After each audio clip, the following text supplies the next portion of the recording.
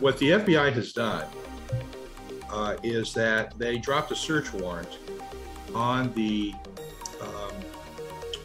area in which my source alleged that his father buried Jimmy Hoffa.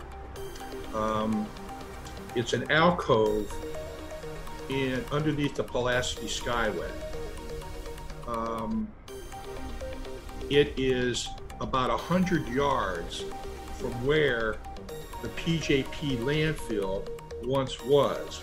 And in December of 1975, the FBI searched the landfill looking for Jimmy Hoffa. It was really their first real theory as to where Hoffa was. This is going to be if this occurs, this is a huge vindication for the FBI's 46-year investigation, not to mention my 46-year investigation as well. This was a fairly well-known, certainly notorious, infamous person, but well-known, who was in a public place at broad daylight and vanished without a trace.